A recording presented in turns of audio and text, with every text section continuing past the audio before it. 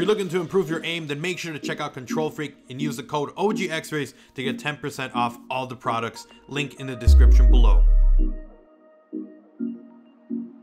Yo guys, what's up? It's XRAYZ. Welcome back to another Call of Duty Black Ops 4 video. So I've uploaded a couple of videos already in case you guys missed it. We had some pretty huge leaks last night. I made a video talking about 2 gameplays that were leaked for Black Ops 4, one for Blood of the Dead, the other for Voyage of Despair. I went in depth on what was in the gameplay, what was new, what was seen. I tried to be as descriptive as I could, so check out that video in case you guys missed it. It was uploaded earlier last night, and then before that one, I made a video talking about Classified because we did get our very first teaser image and it had a ton of stuff hidden in it, and I did a thorough breakdown of that guy. So if you want to check out either of those videos, check them out on the channel. I'll also have a link down in the description below. Now in this video, it's going to be one coming from an official fountain of source of information, which is Treyarch themselves. They tweeted out a teaser for Nuketown for Black Ops 4, which I'm just going to call Nuketown 4. It's a very interesting image, and we're going to break it down because there's a ton of stuff going on here, and it's not the same Nuketown that we are used to seeing. So that's the first bit.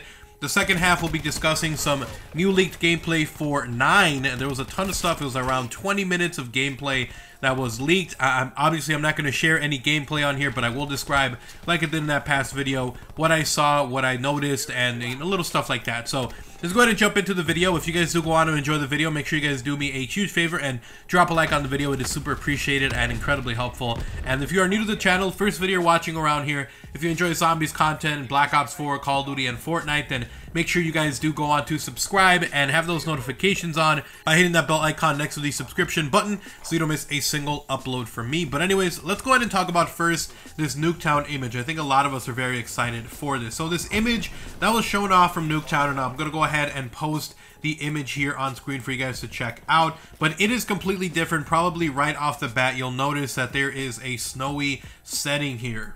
So obviously, you guys, it's probably the biggest takeaway from here is the snow. This is not the regular setting that we've had before, where it's just like a little tiny area that's like no snow. It looks like it's very bright. It looks like it's just like a test facility for some kind of nuke event or a future city that we had in Black Ops 3. But now it's very different. It's not just a regular non-snowy setting. Now there's actual snow, which is kind of crazy. So the other thing about this image, and we're going to get through to the wording and everything because the way that it was worded and the image and the way that this was tweeted in also does about a ton. But before we jump into that, you guys will notice that in the far background up above the sign, you'll see some trees in the background, some pine trees, and they're kind of covered by fog. So it does look like this map will be taking place in a snowy, maybe mountainous area, maybe like a forest of sorts. This kind of takes me back to the kind of campaign they had for Black Ops 3, which was, you know, for the campaign, the regular one, where they said, you know, imagine that you're in a frozen forest or whatever. So it looks like maybe they're taking inspiration from that, but not completely. So the other thing is going to be the wording here. So we have welcome to Nuketown.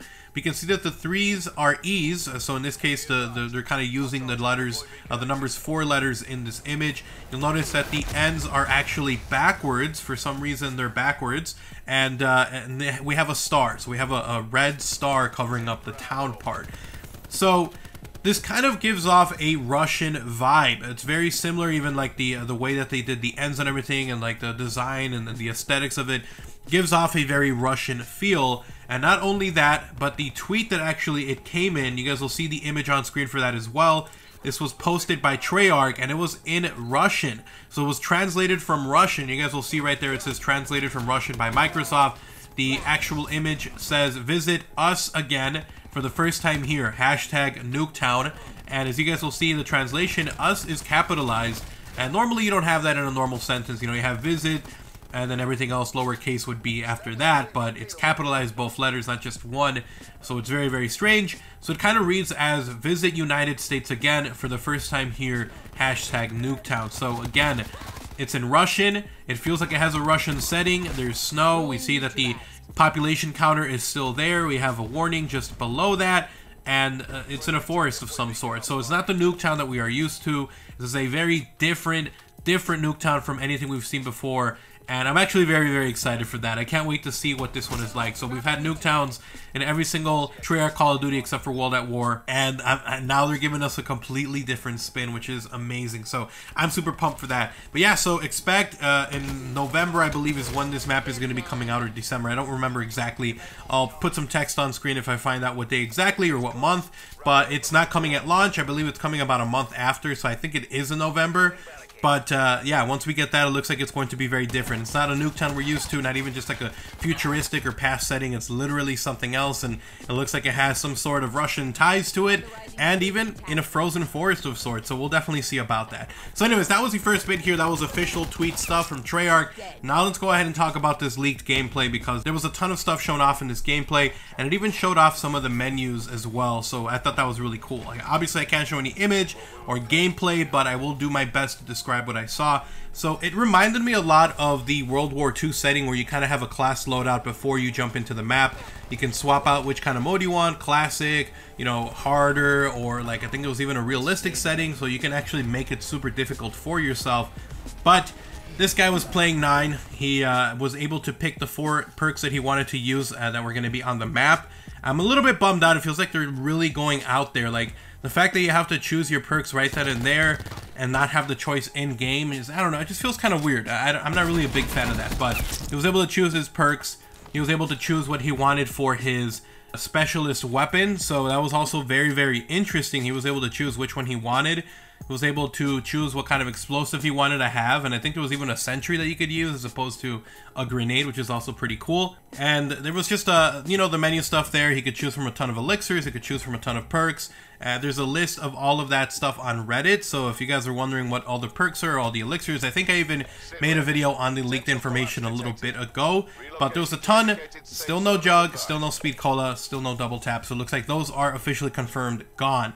But anyways, after that he jumped into the game mode, and it was very interesting. He started off kind of opening through this door and into the big arena that we saw in the trailer, where we have the giant crowd just kind of chanting you along.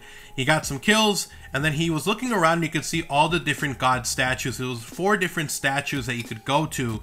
And as he was playing, he was kind of opening up these areas. 2 sides were available for you to open via just like points and stuff, and there was 2 other doors that were inaccessible for some reason, so I don't know if that's just like Easter egg or something like that, but he was able to really explore both of these other areas that he actually was able to open. He was able to get to the mystery box, he was able to get down to a bunch of different underground areas.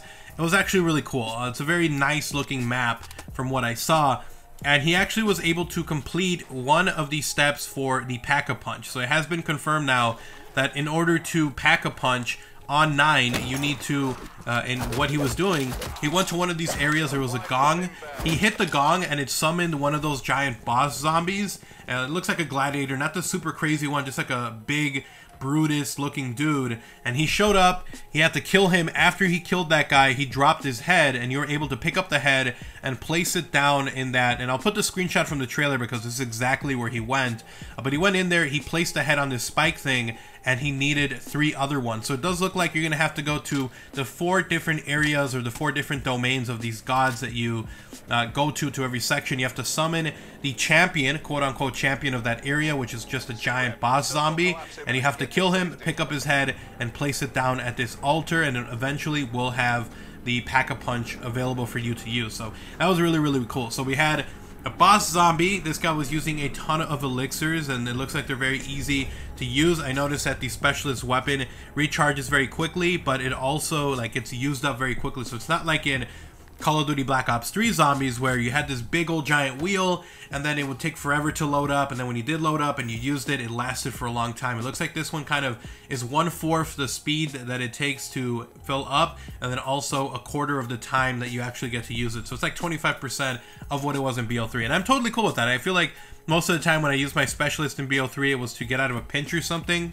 So I didn't really feel like I needed it for that long. So I'm kind of cool with that. We'll see if there's an elixir or something that allows you to extend that. But I did notice that he didn't really use his specialist ability all that long. He actually used it in his gameplay to kill the champion of that area. And he killed him very, very quickly. And again, the specialist weapon was used up very quick. It was kind of crazy. I think he used it for like 30 to 40 seconds, and then it ran out and it had to refill again. So a lot of really cool stuff. We'll definitely see what happens with that. I saw the different like statues where you pick up your perks. They look really cool. The aesthetics look really cool. The map just looks very nice in general. I think I'm gonna have a lot of fun on 9, and there's a lot of areas, and it was actually kind of crazy seeing this, but there's areas that are very open. Like the place that you spawn into, that little gladiator arena, is very open, easy to maneuver. But there's other areas in the map where you're trying to get to different areas. Like the one place he found the mystery box in, I think he died almost twice because it was literally a small room and there was no way for him to train or outmaneuver zombies coming into that small little room. So there's a lot of very tight areas that you really don't want to get stuck in. But there's also a lot of areas where you can train and be a little bit easier. And I also noticed that the game kind of makes it a little difficult for you to try to stay in one area because there was like these little vents in the ground. And I saw this at multiple different areas, but there was a couple of vents that would cut you off and fire would come out from them and you would take damage from them. So if you were trying to get to one side, you had to take the long way to get to it, or you could just kind of jump through the fire and take some damage. So it looks like it's going to be like that on and off. I don't think it's targeted specifically, so if you're like one area, you'll be stuck in there for a while if it notices you're camping. I think it was just at random that it did happen, but I did notice that, like I was saying, some fire vents, if you want to call them that, were around the map, and they would cut off a significant area, and you would have to kind of time it right to jump past it when the fire would turn off and then turn back on. So I thought it was pretty cool. A lot of strategy. We'll see how difficult the map is, but there was a ton of stuff going on and I wanted to cover it for you guys. So if there's any more news, info, or leaks, I will have it covered here on the channel. So if you guys did go on to enjoy the video, if you found it very informative and helpful, like I was saying, do me a huge favor and drop a like on the video. It is super appreciated and incredibly helpful. And if you are new to the channel, if you want to see even more videos like these, I'm going to have a ton more Call of Duty Black Ops 4 Zombies, news, info, rumors, leaks, and more coming. So make sure you guys are subscribed and have those notifications on so you don't miss a single upload from me. If you want to support the channel directly, you guys can do so by checking out my channel memberships. You get access to early content, exclusive videos, and the special badge that shows up in all of my live streams and in the comment sections of all of my regular videos. So check that out only if you are willing and able to. And if you want to talk about this or anything, I'm constantly talking on Twitter, so go ahead and give me a follow over there. It's at OGXRAYZ. I'll have a link down below along with links to my gaming and second channel for more content from me. You guys have an awesome day. Take care. I'm out. Peace.